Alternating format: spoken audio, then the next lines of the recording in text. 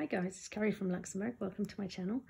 I just have to do a quick video because I'd like to do a flip through of this journal glue book before it goes out tonight. It's a birthday present for a friend, and in lieu of presents, she asked that everybody bring a handwritten recipe with them.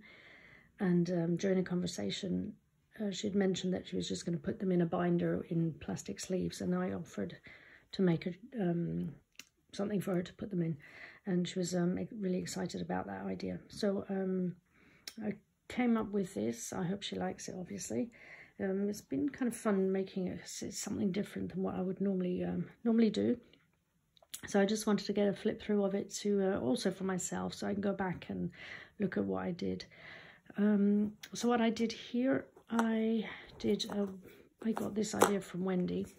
I just put an elastic cover on it, so it gives the book a little bit of room to expand, because obviously with things being stuck in it, it will expand. I mean, it's quite chunky at the moment because there's a lot of ephemera in it, but that can be removed at any time.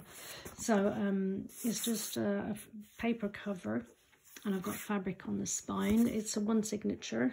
It turned out bigger than I'd intended, but that's always the way with me.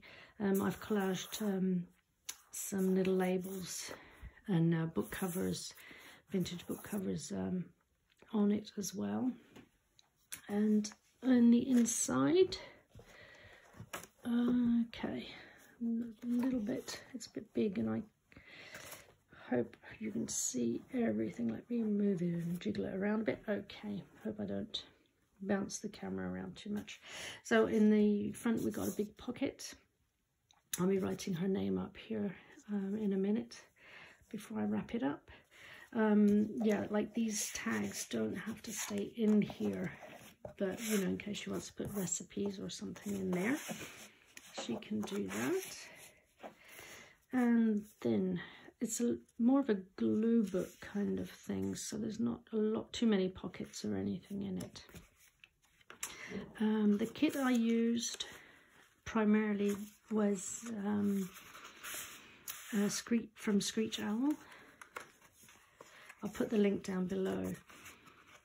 And I also used some of my portrait prints, some RoxyCreations.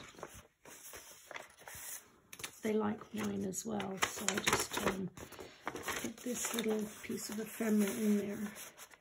But this is more to show that recipes can be stuck up there as well. So there we go. So there's a lot of writing space in it too, and I thought, like on here, recipes could be stuck on there.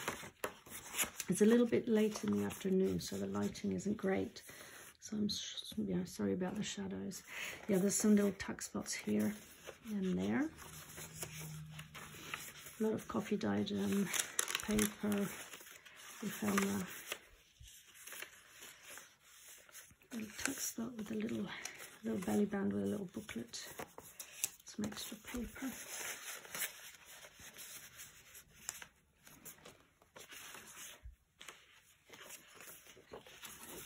And that's Artymaze, I think. Some more Rachel's paper. And then here's just a little tag and some ephemera. Some more of the kit. Some vintage papers. Big tuck spot here. I left it empty because, like I said, it's already quite big. I think this one is, I think it's from Taylormadejournals. I'm not sure because I've got a couple of those kits with those things. Or it's from Odolcina. So this is some vintage tracing paper. Big beans. This is from chapter 1, I think. Oh, there's a tuck spot where nothing's in it. Oh, actually I've got one little thing here. I can just stick that in there.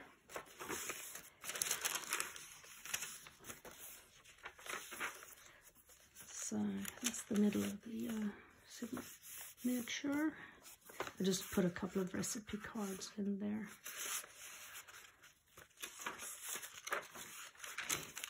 Okay. So I hope you're all well. Thank you for dropping by. just, yeah, really wanted to get this up before I send it off. So I can sort of remember, because I've got enough stuff to make another one or two.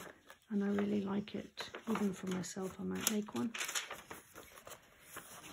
There are some images also from my porch prints in here. I think these tags, the big tags, are from my porch prints.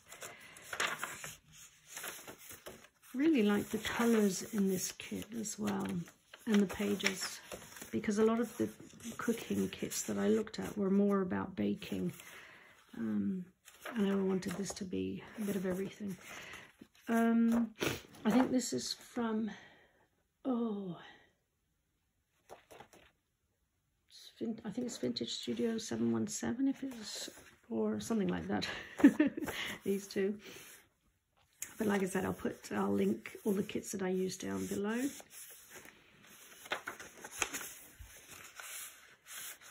And I think some of them, like these covers, are from the old design shop, and maybe this as well. I know I did have a few images from the old design shop, but my memory's like a sieve. It's not that long ago that I downloaded everything and printed it out. There you go. So these, like, big pages, I left them pretty blank. I mean, these could be removed and a recipe stuck over the top of this this little tuck spot.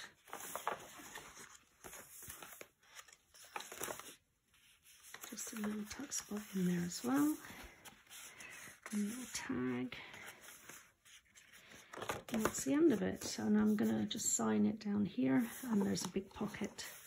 And I just thought, I love this postcard. I don't know if you can see it close enough there. It's going to be a bit awkward with the position of the camera. They're just playing violins and dancing in the street. And I love partying with these guys. They're just so much fun. So that's that.